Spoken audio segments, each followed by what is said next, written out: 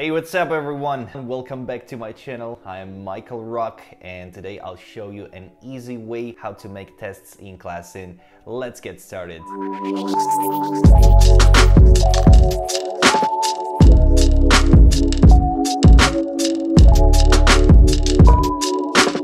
Test is an absolutely great feature in ClassIn that allows you to check how do all your students memorize material in your class. It's not hard to adjust it, but there are some small details and moments that I'd like to show you and also share a little bit of my experience. Okay, so the first thing I want to show you today is how to position all this stuff in the screen.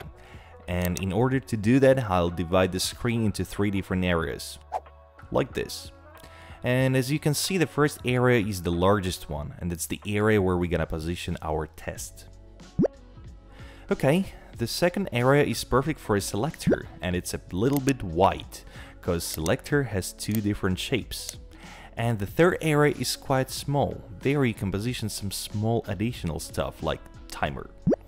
So why is it important to keep all these areas divided? Because in that case you'll not cover your test with a selector and your students would be able to see everything clear.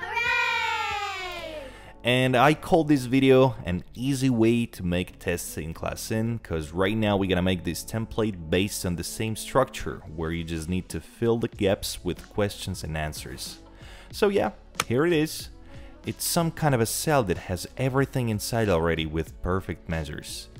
And depending on how many questions do you have in your test, you can copy this cell as many times as you want. So adjusting any kind of test for you will become a quite easy task since this moment. And yeah, also let me show you how it probably can look like.